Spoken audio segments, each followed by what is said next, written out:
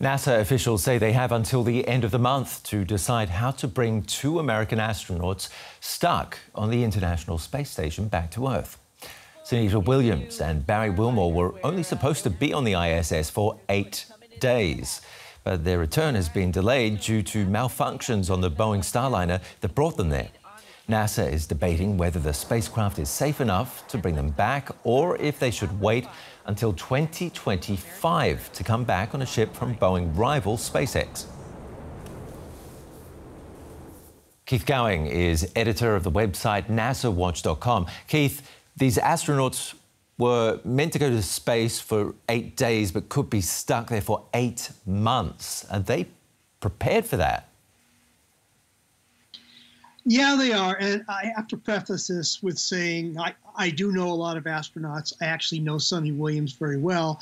And it's pretty much easy to say that if you tell an astronaut that they have to spend more time in outer space, they really don't get upset about that. They do have families at home and things that they were planning to do, but it's not an unpleasant thing to get more time in outer space.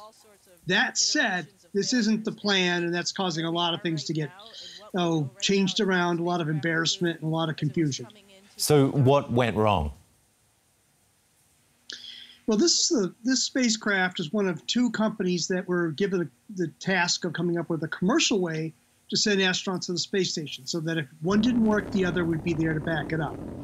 Well, the SpaceX company has done marvelously, done everything they're supposed to do.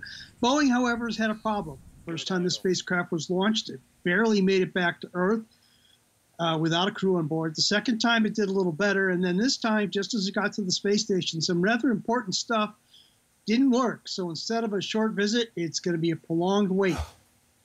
So take us through the rescue scenarios. Well, it's not only a rescue. If they had to come home, like something horrible happened and they had to come home tonight, they would get in that spacecraft and come home.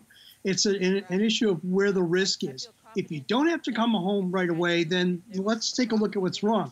Now, I'll use a simple prop here. What happened is this is the part that comes back with the crew. This is the part where all the rocket engines are that didn't work. They want to make sure they understand what happened here before they come home, because when they come home, this part burns up in the Earth's atmosphere. So you can't look at it once it comes back. So they've been testing it and playing with it ever since, and they're getting closer to having a final decision. Is it safe to use it or not? If it is, they come home. If not, well, now they have to start rearranging spaceflight schedules. And let's look at the company problems behind this. After its problems in aviation, this latest hiccup in space must be embarrassing for Boeing. It's not good news, that's for sure, especially since they got more than $1 billion on top of what SpaceX got. They're years late. And the spacecraft, they were bragging, like we built these before. It's just not working right. So if I'm in charge of public relations at Boeing, I'm not having a really happy week. And there's really no solution out of this other than to get it back. And, and then the real question is, do they ever want to fly it again? I'm not sure that's a foregone conclusion that they will. And when do you think they will get them back? Well, they had a press thing today, and the first thing they said was there's no news. Tune in next week. So they're getting to the point they've got to make a decision, because if they're going to come back in this spacecraft, then they need to do it.